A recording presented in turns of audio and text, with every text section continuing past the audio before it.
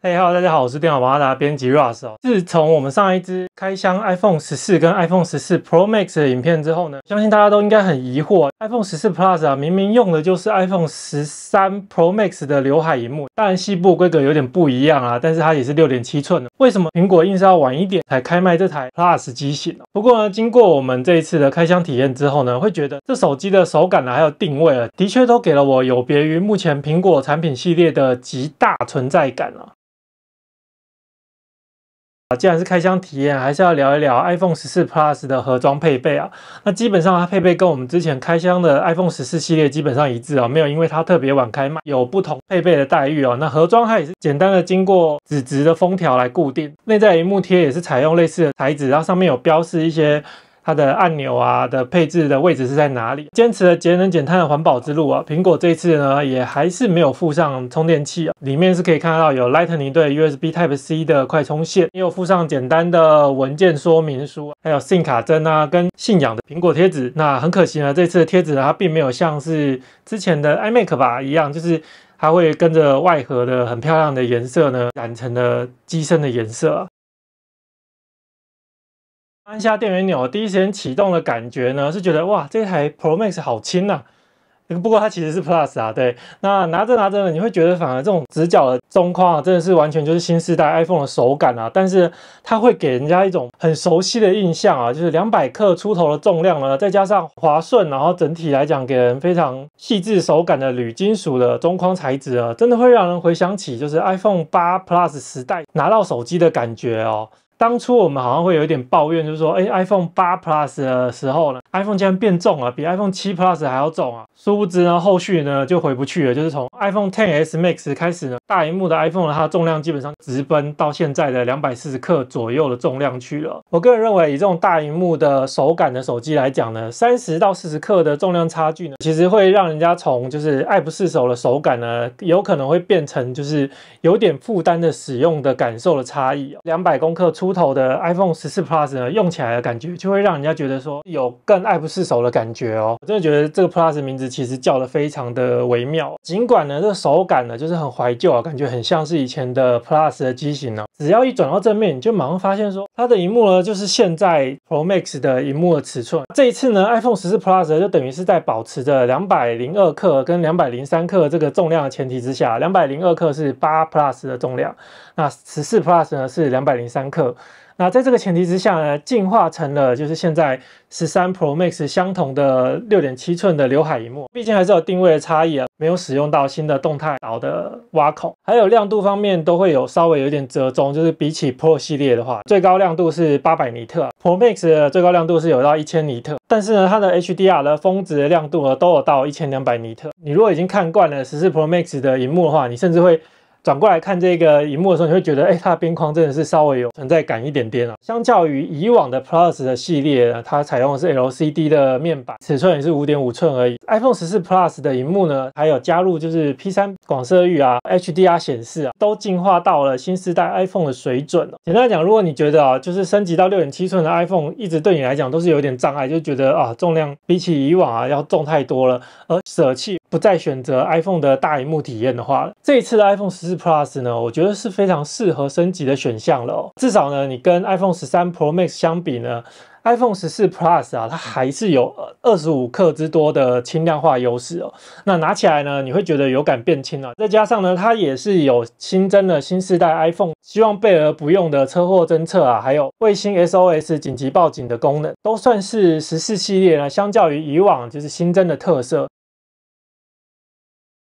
那当然啦，变轻也是会有点折中啊。最明显的差距就是你看这个14 Plus 呢，它其实就没有 Pro 的3镜头组。虽然真的讲起来，它真的是保持了 Plus 4代的双镜头的系统哦，但是它从原本就是第2颗镜头是2倍的望远端呢，现在已经变成了横移到超广角这一边，自然是少了望远镜头的优势啊。不过呢，这一次14 Plus 其实它也有升级这次14系列大光圈 f1.9 可以自动对焦的自拍镜头，也算是相较于13系列的明显升级啊。另一方面，它也支援就运动摄影机那样子的超级稳定的动作模式啊。就实拍来讲呢，其实 iPhone 14系列都有可以更早阶段呢就对画素进行运算式摄影的画素合并的光像引擎的支援。但是呢，就目前来讲啊，大部分的拍摄的感觉呢，都会觉得说，比较没有那么明显的亮度啊、画质的差异。就我们短暂的拍摄感想呢，会觉得 iPhone 14系列呢，在色调方面呢，好像是跟 iPhone 13系列会有一点点不同。那这一方面呢，我们还会做更进一步的测试啊，那可以期待我们的文章。那另外一方面呢，一定要讲就是 iPhone 14跟14 Plus 的拍摄体验的一个状况呢，是在于，因为它的主镜头变得跟 iPhone 13 Pro Max 一样，就是会稍微比起前一代再更远一点点了。苹果却没有像13 Pro 那样，就是给它标配了一个可以自动对焦的超广角镜头，以微距功能来弥补这一个体验。这样的问题呢，在14 Plus 也依然有存在啊。如果真的很在意这样的问题的人，你就可能只能考虑13 Pro 呢，或者是14 Pro 系列啊，那或者是等到 iPhone 15吧。照这个序列来讲呢，它可能就会用到4800万画素的感光元件，那它可以2倍裁切的话，其实对于近拍应该还不错。可以做自动对焦的超广角镜头会给它的话，就很有可能变成史上最强标准版的 iPhone。那还是下一代就是直接跳 Ultra 跟 Pro 2个系列呢，这是明年才能确定的。如果你有兴趣想要看 iPhone 14 Plus 拍摄的照片呢，可以看我们的文章里面会有相关的样品照片可以做参考。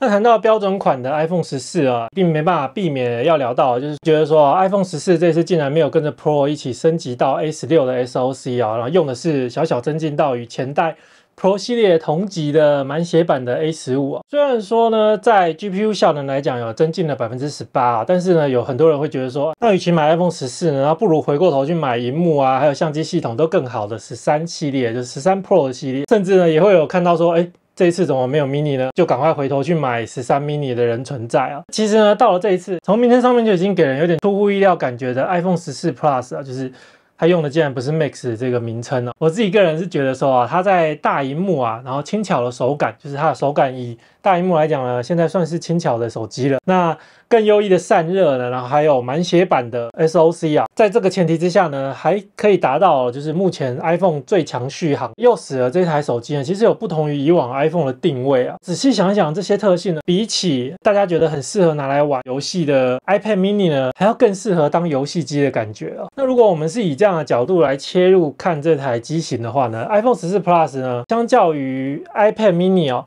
它其实有更窄的萤幕边框啊，还有更高亮度的 OLED 的面板哦，会让人家联想到目前的掌机的霸主啊，任天堂呢，它对于自家热销的游戏主机啊，任天堂 Switch 的硬体策略，这样讲起来啊，14 Plus 好像比较有诚意一点。那我觉得 iPhone 14系列其实就是苹果希望能够尽可能的利用他们目前的行动处理器方面的优势哦，再搭配呢 Apple Arcade 啦，或者是苹果生态系的软体，目前为止的成果延续这个生态系的概念存在啊。那我觉得以游戏领域的企图心来讲，我觉得苹果目前来讲是其实还算蛮明显的。一方面是 iPad mini 啊，然后再来就是我觉得14系列其实也是蛮有这种感觉的。那 iPhone 14 Plus 呢，至于 iPad mini 呢，毕竟一个平板一个是手机，平板电脑有更强的多功效能了。不过呢，我自己在使用 iPhone 14 Plus 游玩游戏的时候，确实会有一种哇，好像在用 iPad mini 的奇妙的感想哦。在评测期间呢，我们有游玩原神 iPhone 14 Plus 的机身呢与萤幕发热的情况呢，都大概在40到1个小时之后呢，才会比较有热度的感觉哦。那就算是温度起来了，也不会觉得像是 iPhone 14 Pro 体感起来那么烫的感觉哦。而且持续玩到1个多小时之后呢，也没有什么明显效能下降的感觉哦。这方面的体验，我觉得就跟 mini 很像。1个小时的时间里面呢 ，iPhone 14 Plus 呢大概掉了14%的电。另外呢，也花了1个小时的时间看了 Dolby Vision 的 HDR 的串流影片哦。那1个小时呢，它就只掉了5%。而且呢，我测试的时候是低于100%以后，就是70-80%的时候，比较不会有那种100%就是前面挡很久的那个状况的问题哦。基本上这种使用起来安心感其实真的就是 Pro Max 等级的安心感了。我觉得基本上也是符合官方宣称的至今最强续航的 iPhone 的使用感受。我们也有测试一下快充的部分啊，那我们是实测呢，从15%低电量的时候呢，充到51%，大概花了25分钟。那再充到80%呢，就是再花了25分钟。最后的20%就是慢充的部分，就是花了1个小时达成了。那整体来讲呢 ，iPad mini 还有 iPhone 14 Plus 啊，都给我在更好的架构下呢，可以提供稳定的散热性，还有续航表现，手感更为轻巧也是一点啊。那以 iPadOS 装置而言呢 ，iPad mini 真的是相对轻巧的一个产品啊。那 iPhone 14 Plus 呢，虽然说它在苹果智慧手机来讲，它是最大台的嘛，最大萤幕的，但是呢，它其实相对来讲，它比起 Pro Max 系列还要更轻啊。那萤幕呢也比起 iPad mini 还要更好。尽管它相较于 Pro 跟 Pro Max 系列来讲呢，它的相机拍摄呢可能没有到那么强悍，但是呢，它基本上可以兼顾一般手机的拍照啊，甚至是通话的用途，还有5G 的上网能力啊。其实讲起来，它是比起 iPad mini 来讲呢，它其实通用性、实用性可能更好的一台机型啊。毕竟 iPad mini 没办法通话嘛。iPhone 10 Plus 即便它在效能方面，就是完全可以称自己有接近甚至是超过市面上游戏手机的表现，但是呢，苹果还是仅止于在发表会上面呢，就是以 Apple Arcade 来展现自己游戏生态系的推广呢，还有他们的努力啊。那我觉得呢，也许哪天啊，标准版的 iPhone 也能够支援 Promotion 的时候，苹果会觉得自己比较有资格喊出游戏手机的名称哦。至少也要升级到90赫兹的更新率的萤幕吧。如果问我 iPhone 14 Plus 的定位还有适合哪些人，最会想要推荐的呢，就是你其实已经有想说，我想要买 iPad mini 来玩游戏啊，但是又会觉得说，会不会之后觉得不太实用啊？这个时候呢 ，iPhone 14 Plus 啊这种采用了超 Retina XDR 显示器啊，就是 OLED 面板萤幕的手机呢。然后再加上它的电力呢，跟散热其实都有加强啊。那我觉得这会是兼顾轻巧游戏啊，然后手机实用度的一个好选择哦。那当然呢，它价位是比起 iPad mini 还要更贵是没错啦。不过你买了 iPad mini 的话，再买一只手机的话，其实价位可能也是差不多吧，就是一个有更多选择的概念啦。那纵观新世代 iPhone 系列呢，我自己觉得从这一次啊，就是以 A16跟 A15的 SoC 来做产品分界来看呢。苹果在这一次的 iPhone 14系列可以说是非常明确的画出了 Pro 系列的产品风格哦。那在此线以上的 Pro 系列产品呢，就是14 Pro 啊跟14 Pro Max 呢，它具备的是各种在苹果这一边的创新规格，包括是4800万画素的相机系统啊，然后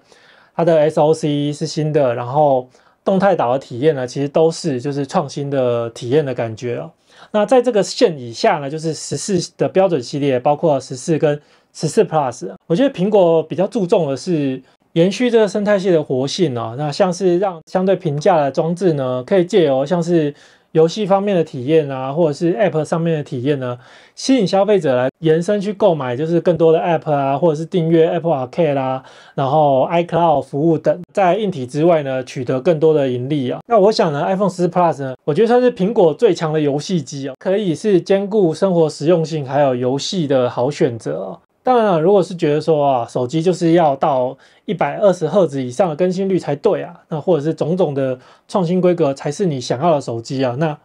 就真的是直上 Pro 系列或者是其他的像是 Android 之类的旗舰机才是你的最好选择啊。就我个人感觉，如果你是觉得近年来苹果的大萤幕手机呢重量就是越来越重啊，有点回不去的感觉啊，那觉得对此无法接受的朋友呢，我觉得这一次算是回到以往 Plus 世代。就是那种熟悉手感的 iPhone 14 Plus 呢，我觉得搞不好会是你的购机首选哦。毕竟呢，你也许不见得可以在每一张照片都看出4800万画素的画质威力哦。但是呢，你每次拿起手机啊，长时间看影片啊，玩游戏的时候呢，我觉得应该都每一次都能够确确实实的感受到 iPhone 14 Plus 跟 iPhone 14 Pro Max 之间那个37公克重量之间的差别啊。我也很推荐大家呢，可以去门市直接体验看看，就是你拿14 Pro Max 拿一拿，再拿14 Plus， 你应该就可以很直接的感受到两者之间使用起来的差别了。那以上就是我们这次 iPhone 14 Plus 的简短的体验哦。喜欢我们影片的话，希望大家不要吝啬，就是按赞、订阅、加分享我们电脑瓦达的影片。那我们下一次的测试再见喽，拜拜。